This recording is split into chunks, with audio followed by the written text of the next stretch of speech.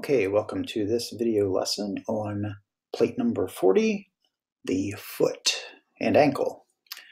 So this video is going to talk to you about the specific bones of the tarsal bones, which are really referred to as our ankle bones, although they actually make up kind of the top of your foot, much like our carpal bones kind of made up the little bit of the palm of your hand.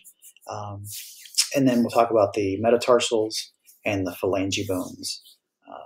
This will almost finish our list of bones. We'll actually have 6 bones that we will have not studied yet. We will get to those at some point at a later date to be announced.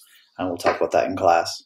Let's start off by let's do the ones that are really straightforward here, the metatarsals and the phalanges, because we really named them the same way we did our hand. So if we look at the foot, and we are looking at a right dorsum, so we're looking from the top of the foot, looking down. So the metatarsals will be these bones right here. Okay. Just like we had the metacarpals, kind of made up the palm of your hand. These kind of make up the arch of your foot, I guess you could kind of say, the top of your foot, kind of where your shoelaces are, I guess you could say. Now, numbering things. Where should we start numbering? If you remember, what would be analogous to our thumb? So I'd like you to take your right hand and hold it up to the screen. And then it becomes pretty obvious which should be number 1.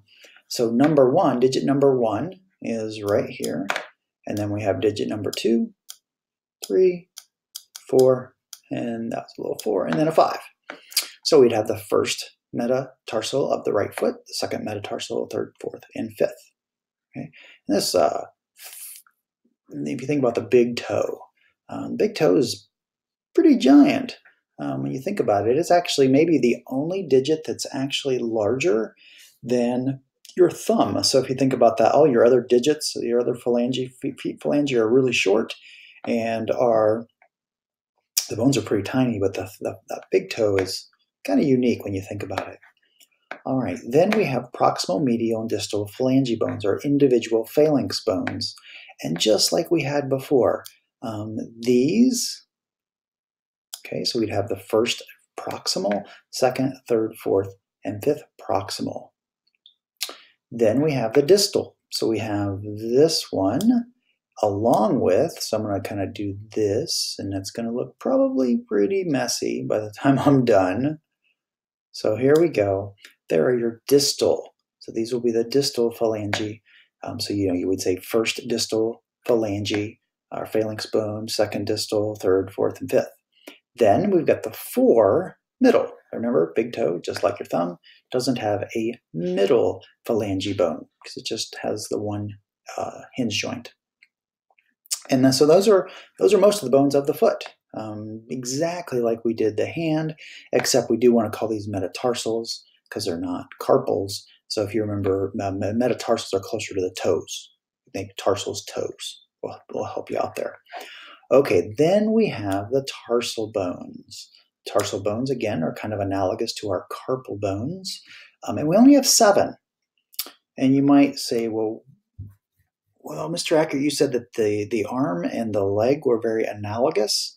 If we think of the humerus of the arm, that was our femur, and we had our radius and the ulna. Those were like your tibia and fibula.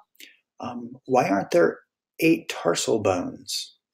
Well, let me ask you, did we have a bone in the leg that seemed to be misplaced that we didn't have in the arm? And I'll give you a hint, it was around the knee. And perhaps you're thinking the patella. And in fact, the patella, we don't have a patella in your arm. I guess you could think the patella in the arm would go kind of where your elbow is, where that olecranon process sticks out, but we don't have a similar bone. So what scientists believe happened is that at some point during the evolutionary track, one of the tarsal bones migrated northward and actually covered the front of the knee as a protective bone. It really is protective to that soft tissue of the knee. All right, so enough about that. It's kind of our migrating bone. I think I told some people we might talk about a migrating bone, so that patella migrated northward to be in our knee. So let's talk about this tarsal bone. So remember, we're looking down. It'd be hard to kind of three-dimensional. It's hard to get 3 dimensions with this picture, but I might even encourage you to go over and get one of Mr. Bones's legs. At this point, I will probably have taken his legs off. You can grab one and examine, especially that right one would be a nice one to look at. But looking down, so this is where the leg would be going down. So the tibia would be sitting right on top here. So the tibia would be attached here. And the fibula would actually attach in this little notch right here. Because remember over here, oops, this is our lateral side. And this is the medial side. Okay. Now, this large bone right here is called the talus. And so it's number 1. If you want to label it talus, you can. I'm just going to do it with the numbers because it's a little hard for me to write using my my mouse. So we've got the talus here.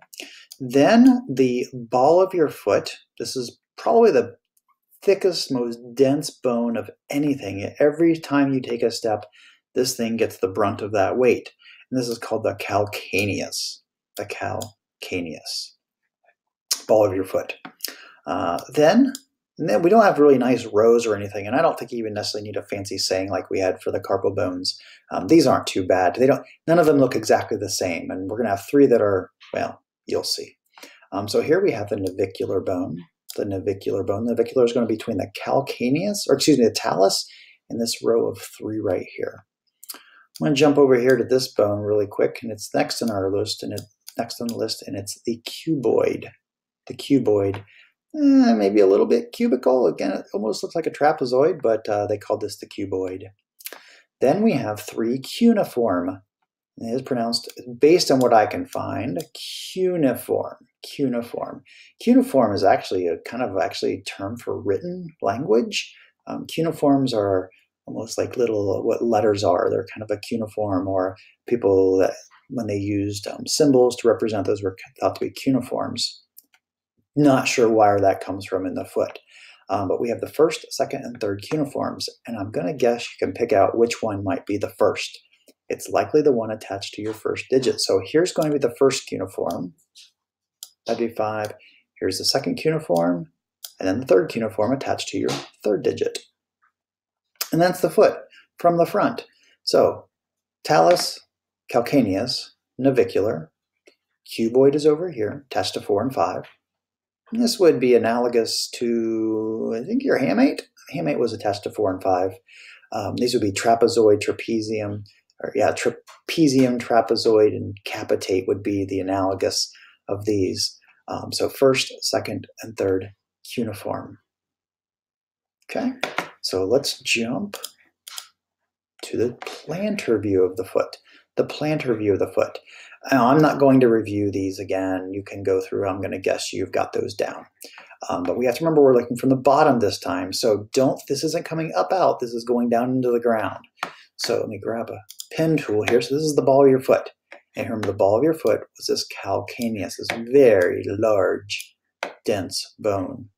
Back here is now the talus. So it's going up into the plate, up into the page. Then in between there, that was our navicular. So here's number 3, the navicular. Here's that rather large cuboid. And actually, I can put that right on there. The cuboid. Then we had the 3 cuneiforms. Let's find number 1. Here's number 1. So here's the first cuneiform. So that's number 5. My fault. That's really bad. I'm not going to erase everything. So number 5, number 6, the second, and then the third cuneiform. Okay, and that's the foot in under 10 minutes. Amazing. So practice away. I think you will find this will go really quickly. Just take longer to type all the names. The tarsal bones, not necessarily as difficult as the carpal bones. They do make a little more sense. You just have to be careful when you get your orientation to front, or if you're looking from the bottom, or if you're looking from the top, to keep that calcaneus and talus straight. All right, thanks for watching.